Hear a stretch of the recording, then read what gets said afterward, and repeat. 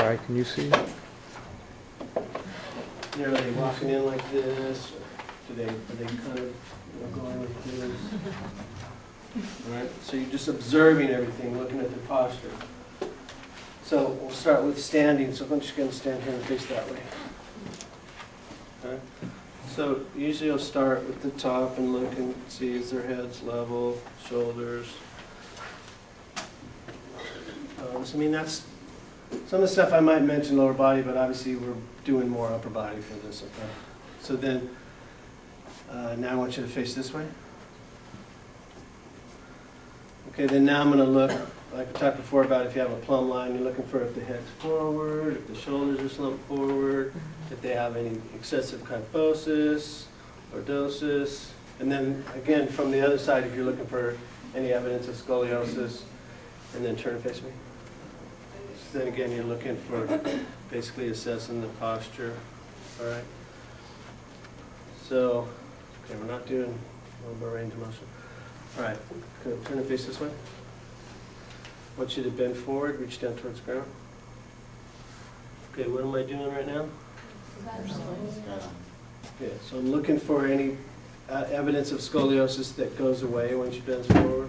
If it stays there, it's a structural scoliosis. If it goes away, it's more likely to be functional. Okay, I want you to have a seat up on here. All right, so then next we're going to go with cervical. Basically, we're going to start with cervical and kind of work our way down to the fingertips. Okay, so we'll start with cervical range of motion. We'll go over all the details of the instrumentation stuff a little bit later, but we're just going to run through. So what's the cervical range of motion I do first? Typically flexion. Once you've been here for reach chin towards your chest. Okay, bend backwards. Okay. Any change in your symptoms with that? No. Okay. Then I want you to bend your head to this, without moving your shoulders, bend your head to one side. Same thing to the other side. Okay. Any pain or change in your symptoms? Okay, turn your head this way. And same thing over there. Okay, now I'd be doing that with goniometers and inclinometers, but we'll practice that later. Okay. All right. Then now I'm going to get into basically the progression of the different cervical compression types of things. Okay, so I'm going to start in a neutral position like this. Okay, what test is that? Yeah, cervical femoral compression. And what comes next? I'm going to do 3 different positions. Extension. Okay. This is more or less what you consider like a loose pack position of the neck. Now when I'm putting her back down like this, press down here, I'm looking for what? Either pain, local pain, or does it radiate down? And then what's the next progression? So back like that. I'll press down here, over here, the same thing. Okay, and what's next? Jackson, which is rotation. Okay.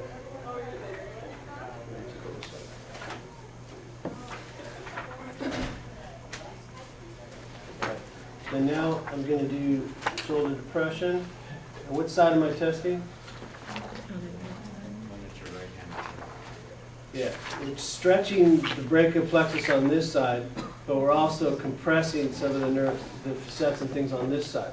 So the quote positive sign for brachial plexus problems is symptoms in this area, maybe even radiating down to the arm.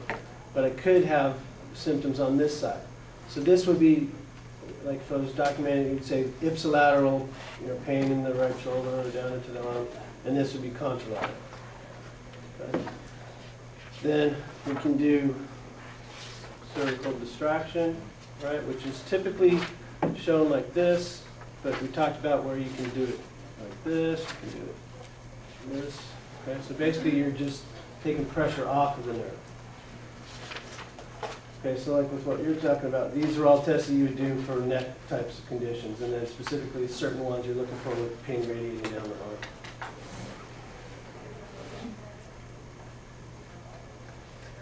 All right, then you can do, if I asked you to do a test to assess increased intrathecal pressure, what would that be?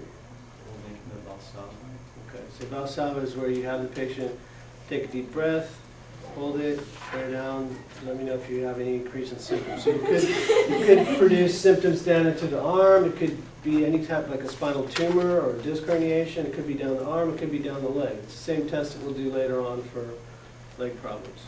Okay. Then we can do also the seated root test. Call that for this one. That one's, yeah, there's kind of a nerve traction type of test. Okay, so if we're doing nerve tests, what are the different ways that we test for nerve problems? So yeah, there's not, we didn't really talk about any tonight, but I mean, you could do one in here for the neck. But so yeah, you can either tap or compress on a nerve, or you narrow the opening. Okay, so we did that by doing foraminal compression, specifically in this position like that. Or you stretch the nerve along its pathway. Okay, so we're going to do sort of all like this, and then you can add to that by extending the knee like that, and then going down like that.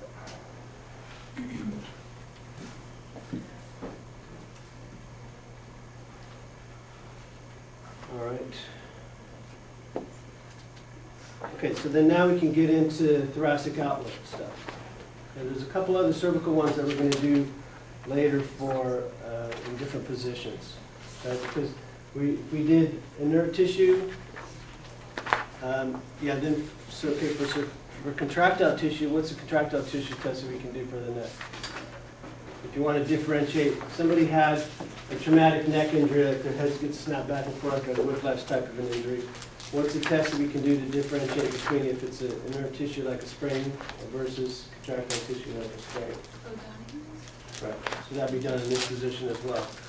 So I want you to press your head forward this way, and press back in my hand here, and then press over this way, and press here, and then try to turn your head this way, and then the other side over here. Okay, so then what are you looking for when you do that? Yeah, looking for reproduction of pain. If they have pain, what does that indicate? Is that going to be ligament problem or a muscle problem? Muscle. So then for ligaments, then we're going to do passive range of motion. You could do it in this position, but passive range of motion on the neck's usually done better supine.